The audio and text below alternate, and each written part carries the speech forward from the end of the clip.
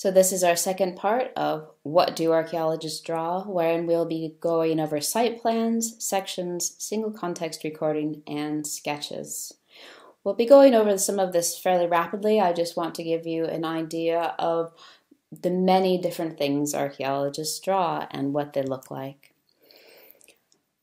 So there's types of site planning that include top planning. So this records everything seen in the unit at an arbitrary level, irrespective of what the unit contains. Phase planning, which records all visible context considered contemporaneous, and single context planning, which records each context separately so that information for the context is grouped together and the relationships confirmed during post-excavation. There are some other variations now. While artifacts and landscapes are generally fairly regular in how archaeologists around the world record them, site planning and context planning is where things rapidly change. So I wanted to introduce you to these three fairly different forms right away. So if you see a plan, say from an American, you won't be too confused because Americans generally do top planning. So they record everything seen in the unit at an arbitrary level, whatever the unit contains. Whereas British archaeologists generally try to do single context planning. So here are some examples of site plans. Again, we have a classic from Stuart Piggott, and this I would consider a multi-context plan, and so that you are able to see pretty much everything that's going on at the same time. You'll recognize some early conventions being formed in the hachir marks and some of the shading indicating cuts, but it is all planned all together irrespective of phase. This is another multi-context plan, and so this is again from the Archaeology Data Service. I just pulled this one from a place called 3238 Butter Market in Ipswich. And here you can see how complex some of these more densely occupied sites can be, in that it is recording all of the different cuts that you see at the site with the slopes indicated as well. And so a very dedicated archaeologist could go through and unpick this stratigraphically by just seeing the relationships of which pits overlay which. This was probably all drawn separately as single context plans and then overlain together. I also like to include this much less cluttered sketch. This is from Matt Edgeworth's work, Follow the Cut, Follow the Rhythm, Follow the Material. Again, I'll put it in some of the optional readings for this week. And in this, he is showing how different lines are used within multi-context planning to show the relationships of context to each other.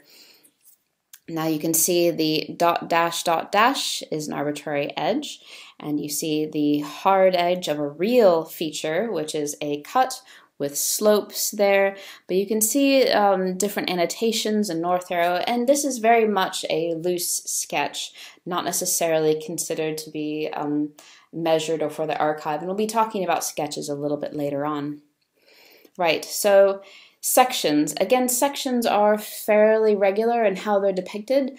In some places, in Europe, in Israel, sometimes people use color coding or they use kind of special symbols within the section, but you generally do see the stratigraphy being portrayed as different layers above each other. And as attributed to Pitt Rivers, Piggott says, describe your illustrations, do not illustrate your descriptions. So once again, they've very early archaeologists telling us how critical illustration is to depicting what you think about the site. And I think that's particularly funny, as Pitt Rivers sections have been reinterpreted as showing that he didn't actually know quite what was going on. He uses average sections, and so these are the average amounts of things that you find within arbitrary levels within his archaeological sites. And so it just looks like a scattershot of artifacts all kind of munched together, and not what you would consider to be a stratigraphic interpretation.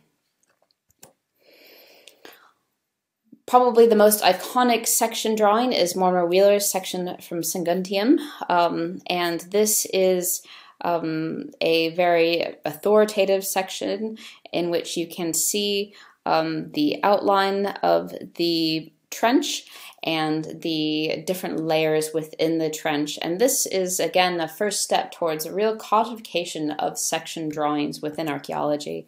And Stuart Piggott, within this section that you read for today, says, "It was a statement in a new code, a relational model representing the excavator's interpretation clearly and unhesitatingly. The sentence spoken with inflections of authority, the drawing of a man who had made up his mind. There is no quibble in Mortimer Wheeler's sections." You are convinced by the forcefulness of his illustration that this is exactly what had gone on. Whereas perhaps some of the more recent illustrations of sections, such as this one I just picked from Çatalhöyük, and it's reproduced from an article by James Taylor here in the department, that attempts to show interpretations of different layers and different levels within a site.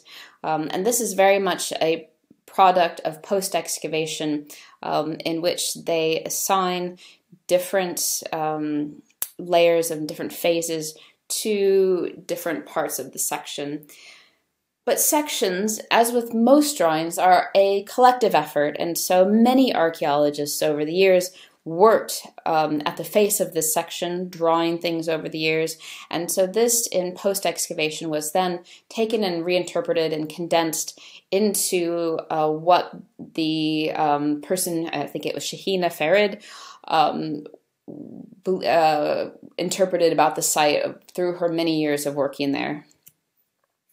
Right, so moving on to single context planning. So single context planning is the British standard. It records each context separately, and so it records these abstracted events or concepts in the archaeological record, including negative cut features. And while this is accepted as very usual, very regular within British systems and in the university in which you are learning, this is not necessarily a standard across the world, sadly. Some archaeologists don't necessarily see or recognize cut features or record them adequately or see them as the critical stratigraphic record that they are. This is closely tied to the Harris matrix, and it's used extensively on complex urban sites, sometimes not necessarily as well used in very deflated rural sites. If some of you go on to work more locally out in rural areas, sometimes single context planning doesn't make a lot of sense when you're digging along a very long evaluation trench and you have perhaps one feature in it. So I like to show this as another example of how photography and illustration can kind of work hand in hand to show a site. This is an excavation that I participated in Qatar, called the Origins of Doha Project, and this is is cut 605, and it is primarily within the top part of the picture that you see here, and the bottom part has already been excavated down to what we call natural, or the beach sand, on which everything is overlain. And so this is a typical drawing of this such a cut, and it can be difficult to see because it's on gridded permatrace, which doesn't actually scan all that well. But you have many conventions within this drawing, including a layered cut feature, annotations, and the heights of all of the points within the drawing, a small matrix down at the bottom, and where this drawing is within perhaps other adjoining drawings. This is a digitization of the same drawing that is perhaps a little bit easier to see. And then finally, this is the digital drawing overlying the original photograph. And so it can be difficult to see how that photograph could necessarily relate to the drawing unless you completely overlay it, or unless you're quite used to reading these sorts of plans. So I encourage you to go through the slides for this lecture and kind of go back and forth and see how the photographs and the illustrations are related to each other, and try to understand how the conventions are created. Again, these are some of the drawing conventions drawn from the Museum of London Manual, 1994. And these are hopefully at least fairly regular across the sector, at least in south of England. So again, limit of excavation, there's an uncertain edge for when you're not quite sure what you're seeing, and hard edges that generally do show real things or real features. I've taken the liberty, again, this is in Qatar, working with the QIAH project. This was a very large open area excavation where it was actually really difficult to see the different layers in the sand. And the sand, the site was characterized by many sand drifts kind of overlapping and overlaying each other, sometimes with cultural features and sometimes not. But with this slide, I tried to show you where the uncertain edges were. So I wasn't sure where this context ended right over here. I was fairly certain I went around this way. Another small uncertain edge, and then the limit of excavation right here on the edge. So that's an arbitrary line with a cut feature here in the edge. Right, so finally we're going on to sketches, and many site sketches are quite important. Again, we go back to the origins of Doha example, in that this is the back of a context sheet done by Ben Sharp for the Origins of Doha project. And again, it's a multi-context plan.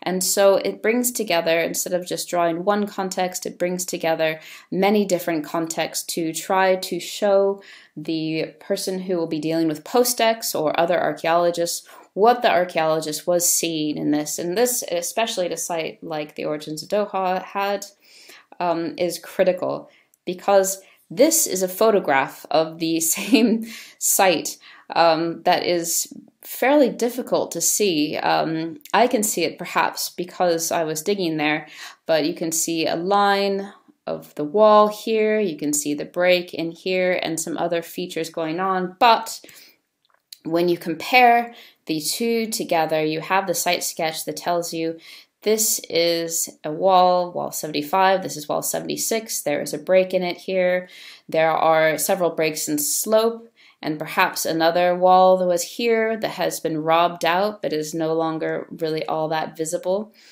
And so you see the photograph and the sketch work together so that you're better able to interpret the site, and you're better able to understand the site, especially as the archaeologists saw it themselves. This is an isometric sketch. This sadly is a dying art among archaeologists. But again, this was on the back of a context sheet, and it really shows better than many other depictions of it. The building, the standing elevation of this very small doorway that was in Qatar.